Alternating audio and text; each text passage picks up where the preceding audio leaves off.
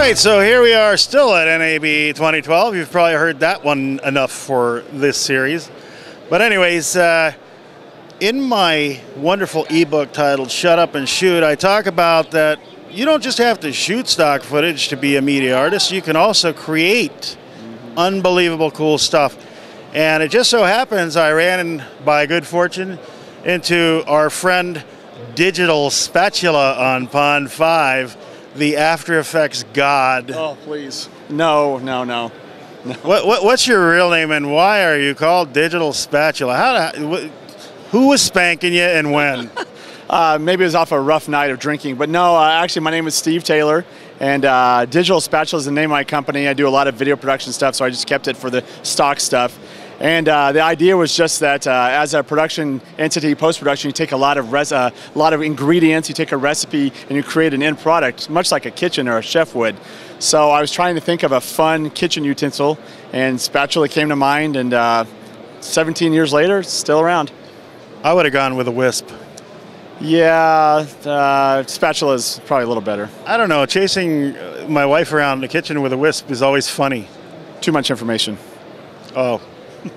Oh, we're talking about stock media, aren't we? Oh, yeah. Okay, so you've got like a ton of After Effects projects up on Pond 5. Mm-hmm. Do you work with any other agencies? I do, revostock.com. Those are the two main ones for After Effects projects. I also sell footage on Pond 5, Revostock, Shutterstock, iStock, and a bunch of others. So yeah, I mean, but the After Effects projects are mostly on revostock.com and pond5.com.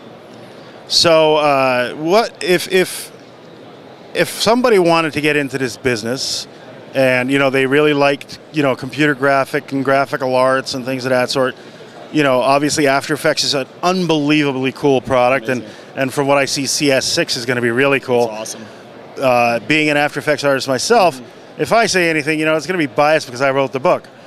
But maybe from another mouth, what advice would you give to somebody that is considering or contemplating getting into this business? Well, I think the first thing is to do your research. Find out what kind of design styles people are using in broadcast and corporate videos. Find out what people want. And that way you have a kind of a target to design for. Beyond that, you really need to know your software.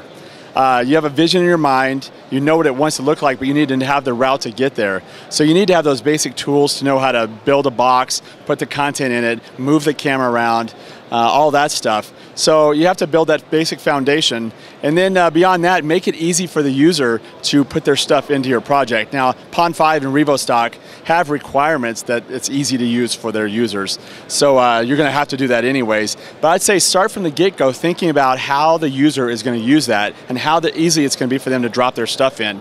So usually you include a README file that would tell people how to use your particular project.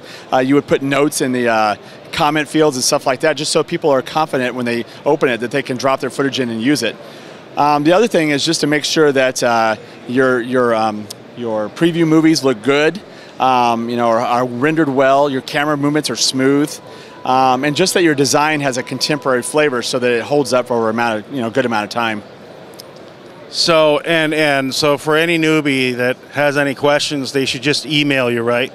Well, actually, I have. I'm kidding. Well, I do have an answer to that. On rippletraining.com, I have a newbie's training disc for After Effects, and it's excellent to get that 30–40% of the program that you need to do this kind of stuff: camera movements, masking, effects, things like that, timing.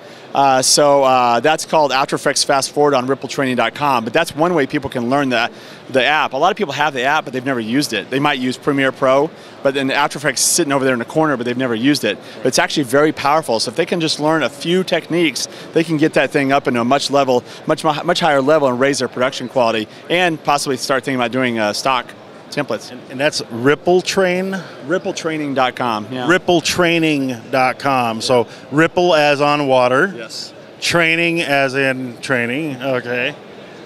Ripple and Pond. Whoa, those have a commonality. Yeah, I got it. And it's called After Effects Fast Forward.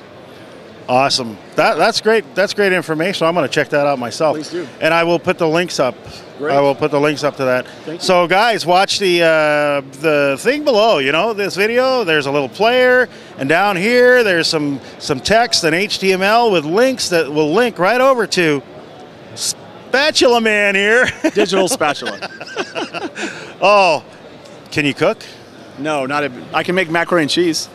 Hey, let's go eat. Yeah. Thanks for watching.